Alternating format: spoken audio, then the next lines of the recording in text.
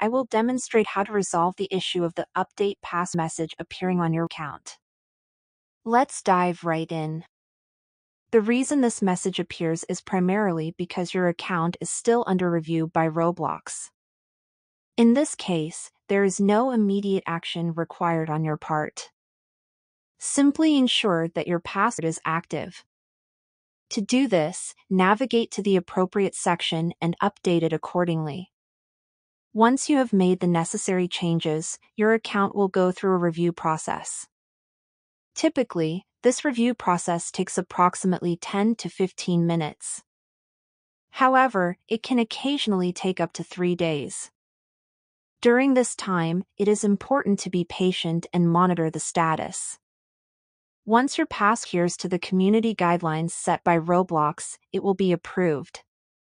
Therefore, all you need to do is wait. Within 3 days after the completion of the review process, your updated pass will be available, and the error message should no longer appear. This should resolve the issue for you. I hope this quick tutorial has provided you with the necessary guidance to address the update pass message. If you found this information helpful, I would greatly appreciate it if you could leave a comment below the video and consider subscribing to the channel.